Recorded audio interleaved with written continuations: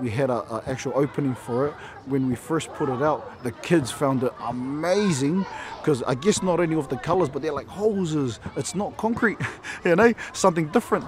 And it makes our kids feel special, you know, getting onto something nice like that with lines you can actually see, you know. And it's true though, because with the paint, the lines started to fade away. And then the next thing you know, it felt like you just had a car park instead of an actual court. So we're in this area, it's installed in there because with colour, it just brings out, you know, brings more excitement onto our courts. Where when it was concrete, it was just real dull, you know. It felt like, you know, you're back in the black and white TV. Where now it's more the 2022 look. Hey, got the colour on your TV. So yeah, man, it's been awesome.